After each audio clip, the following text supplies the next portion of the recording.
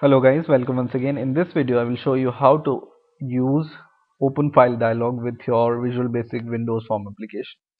So I have this basic project which I have one form, and I have taken a button and I have changed the text of this button as OpenFilePath, and I will also take a text box from here and place it here, and what else I need is a OpenFileDialog.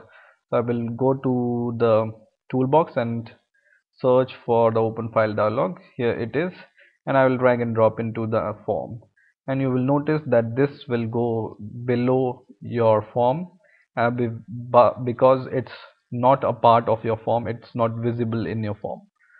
Okay, and you will notice also that you have this OpenFileDialog 1 name for this OpenFileDialog.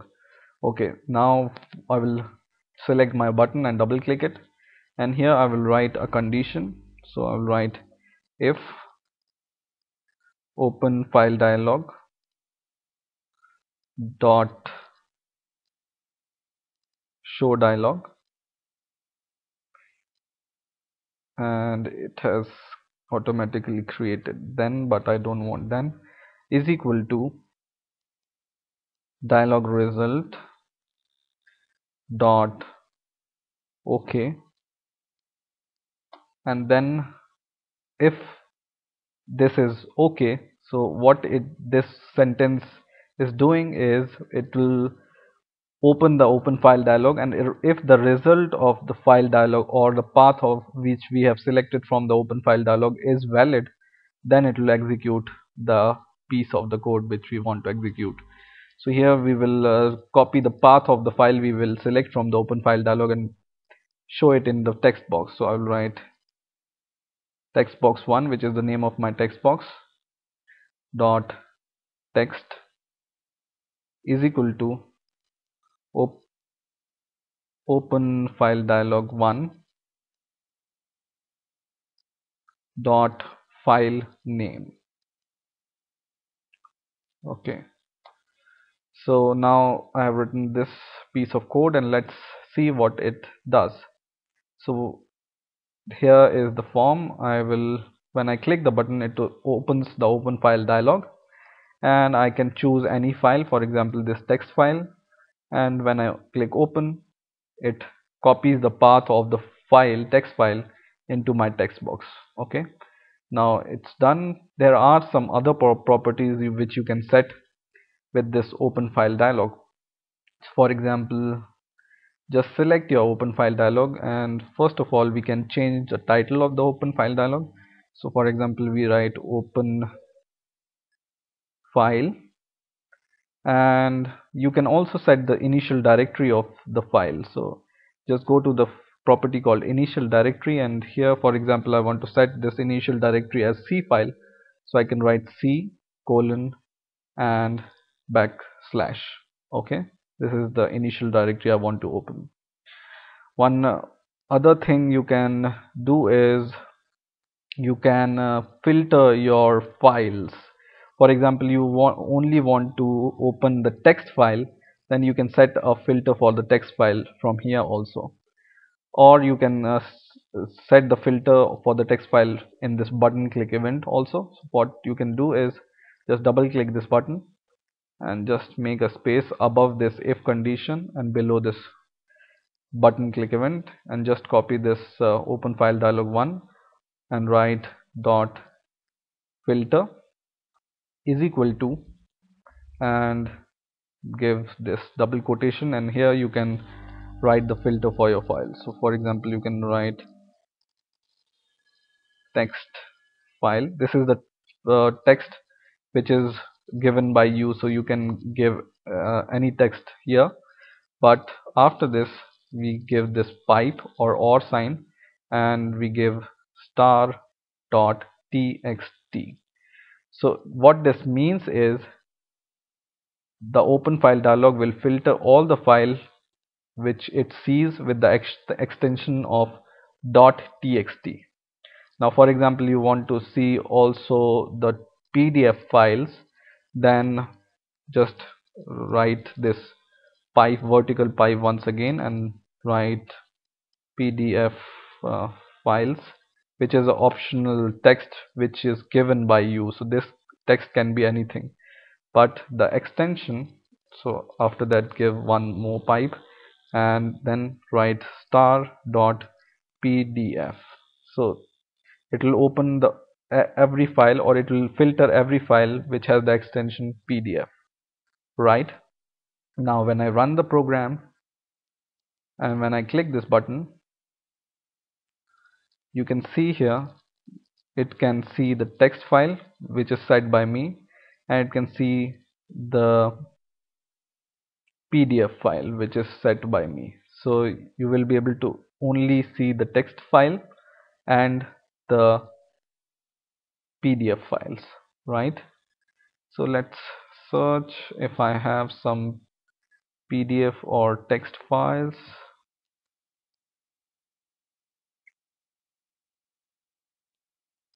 So I will go to some folder which can have the PDF file.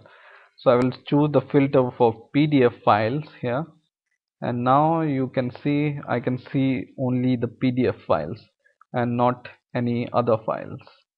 Or if I want to search for the text file which I don't have here, then it will filter for the text files, right? But it's searching for the PDF file because this folder contains only PDF files and other files which are not text files. And if you want to choose all the files, what you need to do is just go here and give this pipe once again and write all files, and once again the pipe, and write star dot star. It will show you all the files with all the extensions, right? So once again I will open the file dialog, and now when I choose here all files, it will show me all file extensions, this extension. Or when I go to other folders, it will show me other file extension which I was not able to see earlier, right? So you, in this way you can set the filters. Now there is one more good property here in this open file dialog, which is you can select multiple files.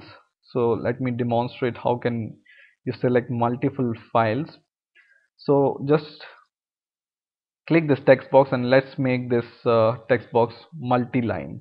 Okay, so it can show multiple lines, and then just select this open file dialog and search for the property called Multiselect. By default it's false, so make it true, and now you will be able to select multiple files. Now what you need to do is you can go here, all the code will remain same, but in here what you can do is instead of OpenFileDialog1 dot file name, you just need to give OpenFileDialog1 dot file names. So we have added this extra s to the file, and you can just give plus sign here, so it will just give you the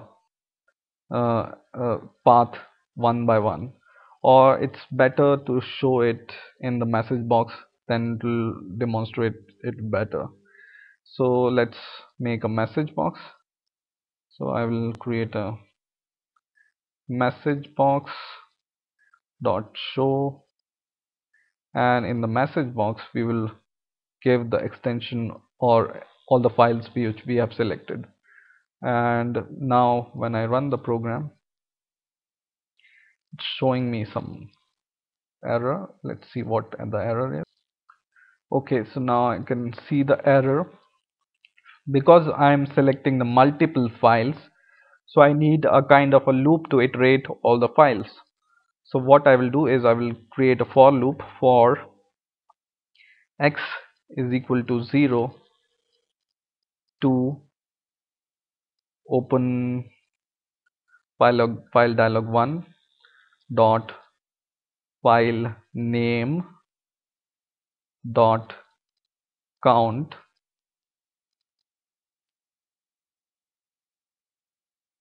and then just press enter and just copy this message box message, and in this file, after this file names,